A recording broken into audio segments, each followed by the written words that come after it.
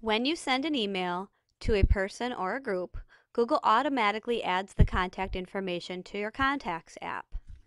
If you use groups last year, either the parent groups or the student groups, that information is stored in your contacts. It would be best to delete out all your information from last year so that they do not show up in the list with this year's groups. Here's an example of Jamie Barsh's classes. When I start typing in her name, I see these groups, hour 4, 9, and 1. These are groups from last year.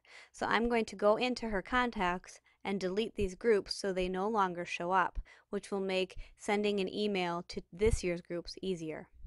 To do that, you go into the Contacts app, which is found right here by clicking on this drop-down arrow. If you are only seeing a few contacts, ensure that Other Contacts is selected on the left, and then you want to scroll through alphabetically to the beginning of your last name. And here you can see the groups from last year because the groups start with your last name.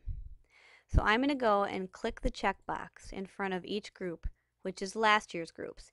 If you are unsure which are last year's groups and this year's groups, it will not hurt to delete them all, as the next time you send an email, it will just automatically restore it here.